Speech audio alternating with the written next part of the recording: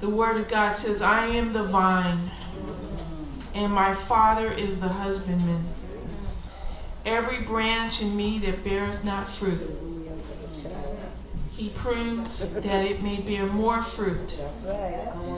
You are already clean because of the word which I have spoken to you.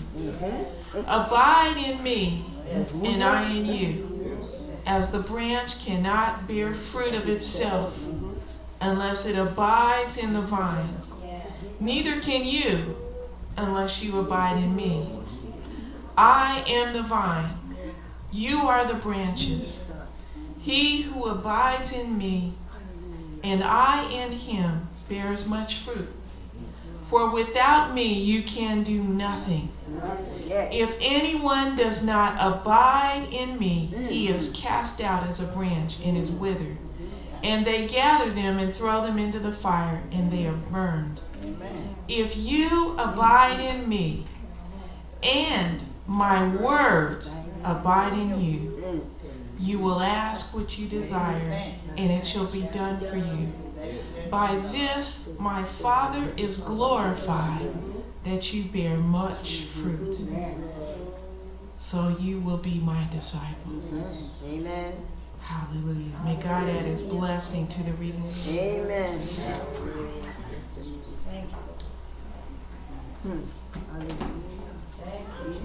He goes on to say, as my Father loved me, I also have loved you. Abide in my love.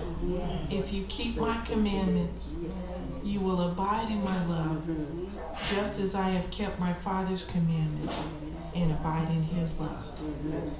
Hallelujah. What does it mean to abide? You may be seated.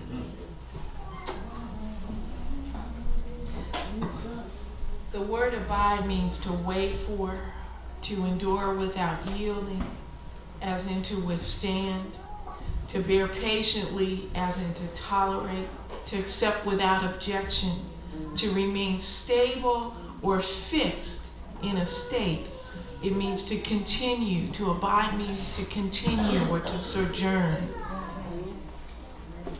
Brother Howard sojourned with us for months in his last visit. Amen. Jesus sojourns with us as believers. He abides with us. Amen. Over the course of the year, in the opportunities that the Lord has afforded me the privilege to speak to you, I've been on a single theme. I don't know if you've noticed, but I've been on a single theme. And that is walking in the fullness of abundant, fruitful Christian living. Amen. Amen. Because I don't believe that just coming to church, as Sister Savage said earlier, and looking pretty, and then going home, and nothing ever changes, is what God intended for the church. Amen. I don't believe that when we come into the house of God, and God is with us, and we are open to the things of the Spirit, that we should walk out of this place and be the same. And I don't believe that we are supposed to take what we've got and just be a nice little social club and not share the gift that God has given each one of us with a lost and a dying world. Amen. And I know that I am personally guilty of not taking more time to share my faith. And then I wonder, where are the miracles? Where are the things that we pray for? What is holding these things back? And it's because we are not, as a people, generally abiding in Christ. And furthermore, there are two abidings. The first is that we abide in him. But the second is that his word abide in us.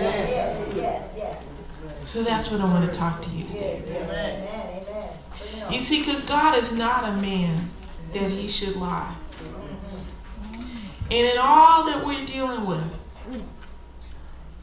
we've been trying to attempt to answer that question about why are we living beneath our privilege. God is not a man that he should lie. The word tells us that. We have documented proof that the word of God is true. Amen. Scientists have taken this book and pulled it apart and tried to find the incontinence, discontinued, confusion. They say that it conflicts, and then the closer they look at it, they find it doesn't conflict. That from beginning to end, it tells one story. Amen? From beginning to end, it's our redemption story. Hallelujah. It doesn't conflict. It's not confusing. Even in this hour, the computer, you've heard me talk about how computer scientists have taken this book and found a code that reveals prophetic words, the future, the past, and the current situation in a book that was written thousands of years ago. It remains the #1 bestseller.